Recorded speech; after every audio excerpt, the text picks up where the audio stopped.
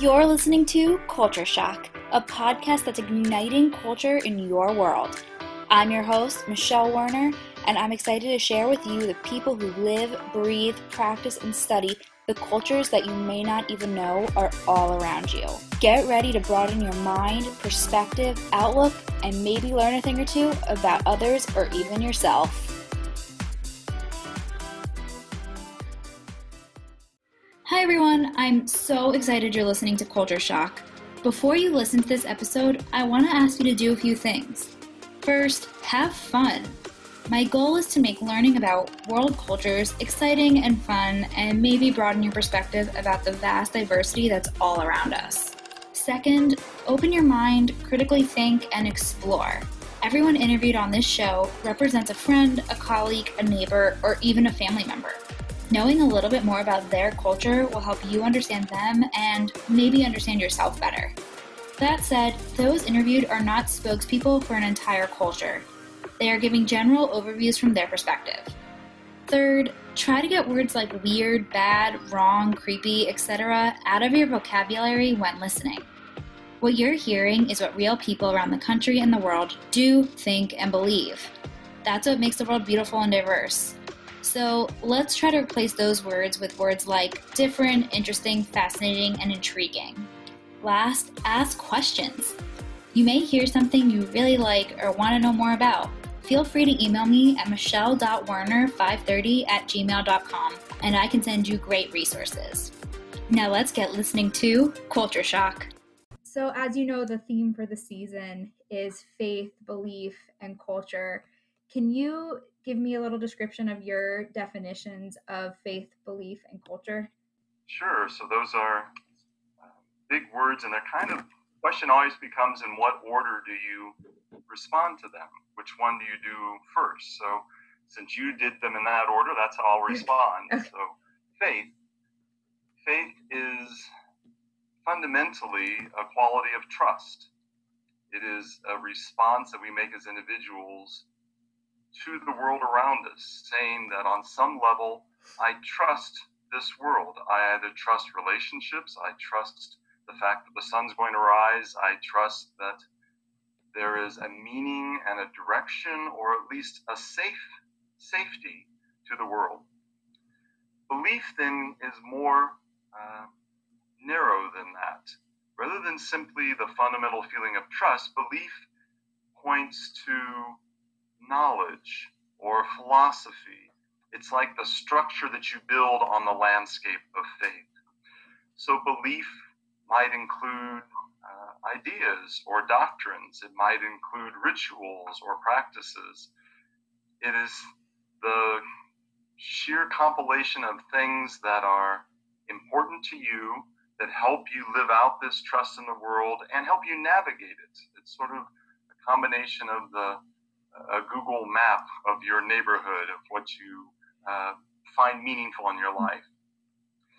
Now, culture is similar, but culture has perhaps a broader way that we live into it, because culture is the vocabulary that shapes not only your beliefs, but your faith, your trust. Culture becomes the way that you organize your thoughts. It becomes the way you express and live out and prioritize. So culture can be good or bad. It can change as you gain more experiences. It can be broadened.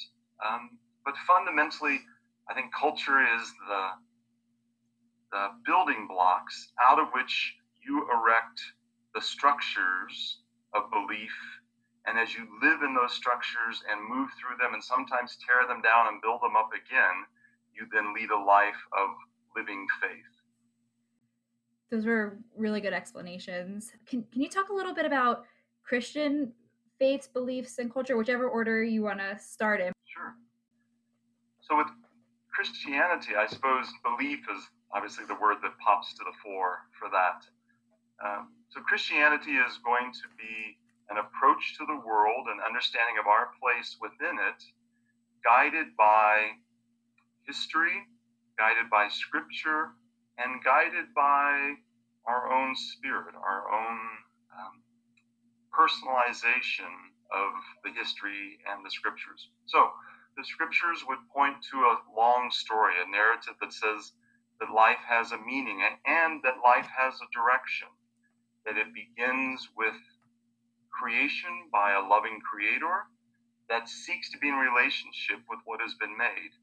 That same creator then consistently moves through human life to guide, to nurture, at times to place choices before us and to hopefully inspire us to choose our better angels, to choose what will keep us safe.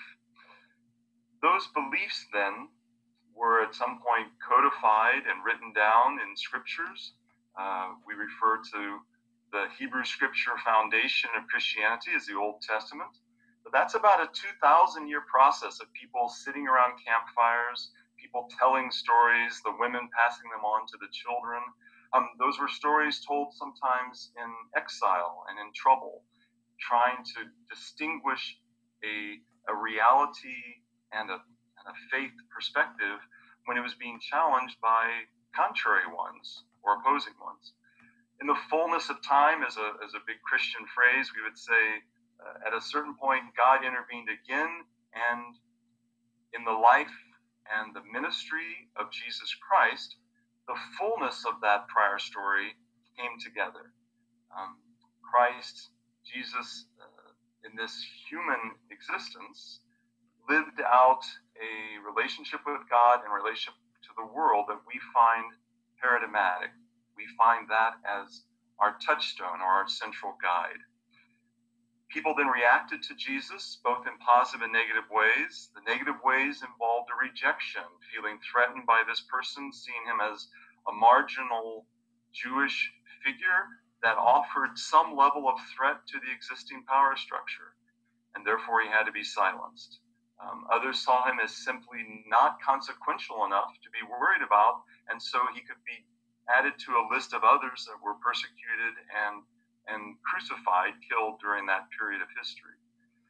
The believers, the followers of Jesus that trusted his message, were also part of the first group that affirmed that no, this figure that was killed was actually raised to life, that he returned, was restored, appeared to them, spoke to them, and inspired them to continue the story of history. The 2,000-year story now continued on for another concrete 200 years of writing scriptures, writing letters, sharing the ideas with one another, and then it's continued on to this time. So the belief, in a nutshell, is a Christian perspective on the flow of life and history from the beginning of creation through a focal point in the life, death, and resurrection of Jesus Christ. And that same flow continues on today in an ongoing relationship with the same God, now revealed as Creator, as a Savior, and as Holy Spirit. Those beliefs then spread out into the world into various expressions, faiths, churches, groups, denominations, and they moved even beyond that into the cultures of the world. Sometimes they have walked hand in hand with that culture, not always to the benefit of the religion. They've walked hand in hand with cultural ideas that wanted to appropriate others' lands, that wanted to dominate one group by another group. But they've also walked hand in hand with those inclinations of caring for those on the margins, speaking up for justice. So the belief has guided faith expressions and has impacted culture in thousands of ways.